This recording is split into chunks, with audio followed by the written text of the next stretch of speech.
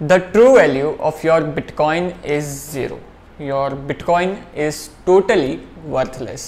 अगर मैं ऐसा बोलूँ तो ये बहुत ज़्यादा स्कैरी सेंटेंस हो जाएगा, राइट? बट क्या सच में ऐसा हो सकता है? क्या सच में इन द फ्यूचर बिटकॉइन की जो वैल्यू है, जो राइट नाउ बिटकॉइन का प्राइस चल रहा है, जो अप्रॉक्सीमेटली 63-64,000 USD के आसपास चल रहा है, क्या ये प्राइस ज़ीरो हो सकता है? इसी के बारे में आज के इस एपिसोड में हम बात करेंगे. So everything in this episode, let's get started. Hey guys, my name is Pratik. I hope you are doing well. And the thing is कि जो एडवांटेजेस एंड बेनिफिट्स है क्रिप्टो करेंसीज के, bitcoin, Ethereum and all those crypto currencies के, जैसे कि those are decentralised, those are not regulated by any one entity, and also जो bitcoin है वो डी इन्फ्लेशनरी करेंसी है जिसकी लिमिटेड सप्लाई है. तो एक पॉइंट के आगे जो सप्लाई है वो बढ़ नहीं सकती, just like gold. And also जो टेक्नोलॉजी पे बेस्ड है crypto currencies which is blockchain technology, इसके भी बहुत अच्छे यूज केसेस है and blockchain technology is great. सो जो एडवांटेजेस एंड फीचर्स है क्रिप्टो करेंसीज के वो सच में बहुत ज़्यादा अच्छे हैं. But the real question arise that क्या सच में bitcoin, Ethereum and in general कोई भी एक क्रिप्टो करेंसी सच में क्या एक करेंसी बन सकती है? Currency means what? Currency means किसी भी प्रोडक्ट या सर्विस को बाई या सेल करने के लिए हम उस पर्टिकुलर चीज से ट्रांजैक्शन कर सकें. तो क्या ये पर्टिकुलर सिचुएशन, क्या ये particular scenario in the future क्या हो सकता है? So what I personally think so, let us discuss that. And I would really appreciate कि अगर आप अपने थॉट्स नीचे कमेंट सेक्शन में बताओ, बिकॉज जो क्रिप्टो करेंसी स्पेस है वो बहुत न्यू स्पेस है. एंड यहाँ पे अगर आप अपने थॉट्स नीचे कमेंट सेक्शन में बताते हो तो ये हम सबके लिए एज अ लर्नर बहुत अच्छी बात हो सकती है. तो यहाँ पे मैं क्या सोचता हूँ, मैं आप सबके साथ शेयर करना चाहूंगा, जहाँ पे मैंने अपने माइंड में 3 सिनेरियो बिल्ड किए. The first scenario is worst scenario, जहां पे सबसे ज्यादा खराब सिचुएशन अराइज हो सकती है in the future for crypto currencies.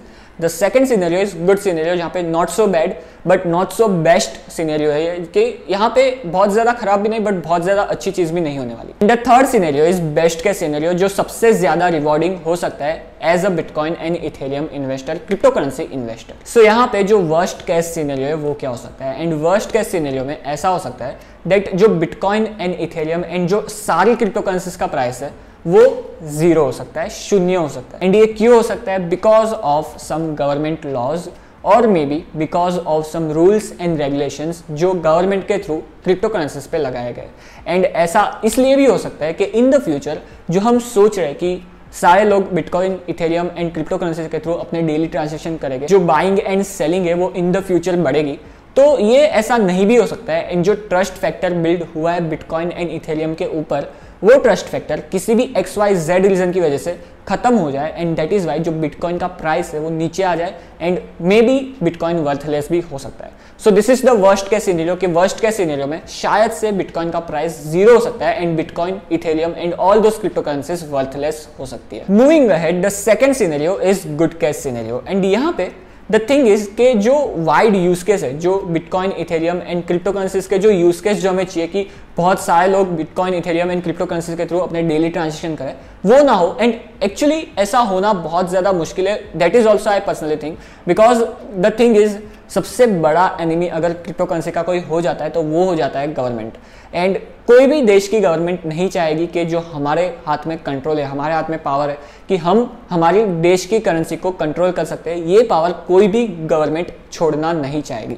And that is why the biggest enemy in the success of bitcoin, Ethereum and crypto currency is government. And also जो volatility का फैक्टर है क्रिप्टो करेंसीज के साथ वो भी बहुत ज्यादा है, जिसकी वजह से लोग नहीं चाहेंगे कि ऐसी कोई क्रिप्टो करेंसी के साथ हम अपने डेली ट्रांजैक्शन को फुलफिल करें. सो दैट इज वाई शायद से ऐसा हो सकता है that in the good case scenario जो क्रिप्टो करेंसीज है उनका यूज केस ना बढ़े बट क्रिप्टो करेंसीज को एक एसेट के तरह यूज किया जाए, जहां पे it could be a store of value and वहां पे लोग अपना पैसा इन्वेस्ट करें बिकॉज वहां पे एक एप्रिसिएशन का फैक्टर मिलेगा उनको अपने पैसों पे. जस्ट लाइक गोल्ड, जहां पे जो गोल्ड की सप्लाई है वो लिमिटेड है एंड ऑल्सो गोल्ड के थोड़े बहुत यूज केस है. एंड सिमिलरली जो बिटकॉइन एंड इथेरियम है उसके भी थोड़े बहुत यूज केस है एंड बिटकॉइन की भी जो सप्लाई है वो लिमिटेड है.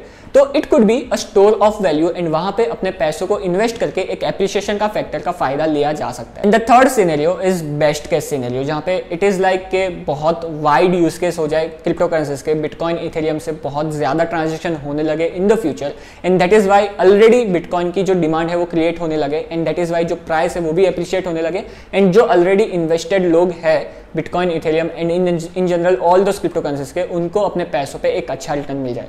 तो ये होना मुझे पर्सनली लगता है बहुत ज़्यादा डिफिकल्ट हो सकता है।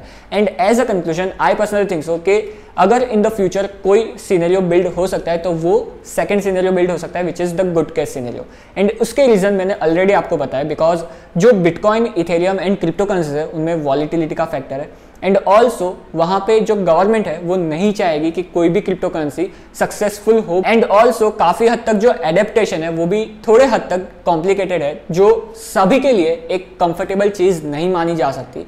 And that is why in the future शायद से मुझे लगता है दैट बिटकॉइन एंड इथेरियम को लोग करेंसी की तरह नहीं बट एसेट की तरह ट्रीट कर सकते हैं, and that is the reason why in the future जो बिटकॉइन एंड इथेरियम है उनका प्राइस बढ़ सकता है। एंड इसी सेम रीजन की वजह से मैंने बिटकॉइन एंड इथेरियम में अपना पैसा इन्वेस्ट किया है। कितना पैसा इन्वेस्ट किया है, क्यों इन्वेस्ट किया है, एंड कैसे मैं bitcoin Ethereum and crypto currencies के स्पेस को अप्रोच कर रहा हूँ, ये मैंने इन दोनों एपिसोड में बताया, जो आप चेकआउट कर सकते हो। लिंक आपको नीचे मिल जाएगी लाइक बटन के नीचे, एंड लाइक बटन को भी प्रेस करना भूलना मत। बट इन शॉर्ट अगर मैं आपको बताऊँ तो मेरे पोर्टफोलियो में गोल्ड का फैक्टर ऑलमोस्ट 0 है।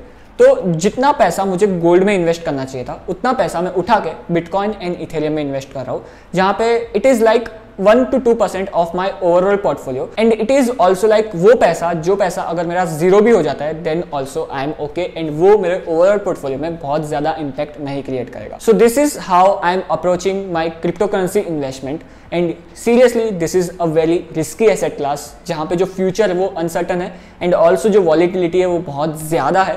तो अगर आप भी इन्वेस्ट कर रहे हो क्रिप्टो करेंसीज में, सो आई वुड सजेस्ट कि थोड़ा केयरफुल होकर इन्वेस्ट करना, because this is very risky and आपका पैसा 0 भी हो सकता है। So yes, this is what I think about crypto currencies, and आप क्या सोचते हो नीचे कमेंट सेक्शन में जरूर बताना। On that note guys, thank you to be with me in this episode. As always do like this episode and subscribe to my channel, and don't forget to follow me on Instagram and Twitter as well. मिलते हैं ऐसे ही किसी नए episode में, तब तक के लिए गुड बाय।